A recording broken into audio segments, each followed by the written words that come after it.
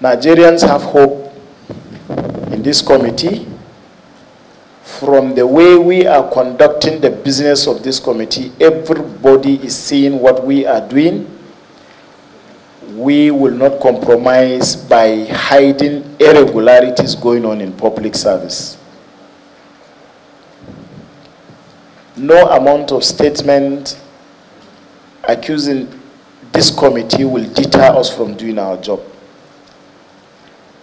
You may have your problem with a member of this committee, but don't blackmail the entire committee. I'm saying this because I am not being accused of anything, but you have issues that you want to make publication about a member of this committee, sort it out with him. Don't put anything at the faces of the members of this committee. We are determined to do justice to Nigerians in the course of this investigation. My only appeal to the members of the third estate of the realm, the praised fourth, is that let us be credible journalists. If you have anything to say about us, be categorical. Don't accuse my members blindly. Tell us who is accusing who, instead of tagging this committee as a corrupt committee. It's unacceptable to us. We are not. We are not, and we will never be.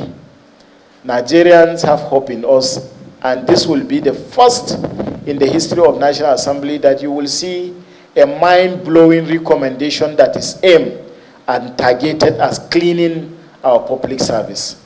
So the statement is simple. We will not be deterred. But don't bring an inducting headlines in the name of selling your newspaper or agency. Please, I'm saying this in regard to the statement method attributed to the Premium Times of today. We pronounce it over and over, and we'll continue to say, for the first time, I will tell Nigerians that waiver doesn't even exist in Federal Character Commission Act. It doesn't. The act itself doesn't say waiver should be granted. Thank you, sir. It was a creation of the Federal Character Commission plenary. It was like a resolution of the commissioners of the Federal Character.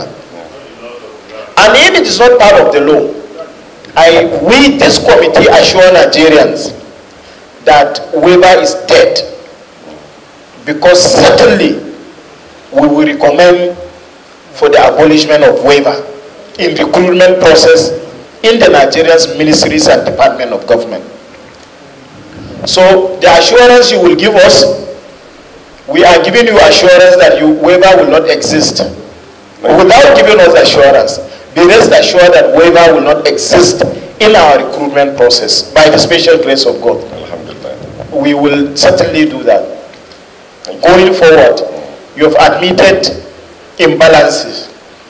You have equally assured this committee that should there be opportunity for recruitment, you are going to ensure that those gaps are covered. Definitely. By ensuring fairness to the other region, because agency is situated in your own locality, it doesn't mean that other Nigerians should not be allowed to operate and have the benefit of working in those environments. The agency belongs to the Nigerian people. Definitely. And so Nigerians should be given the opportunity to work there.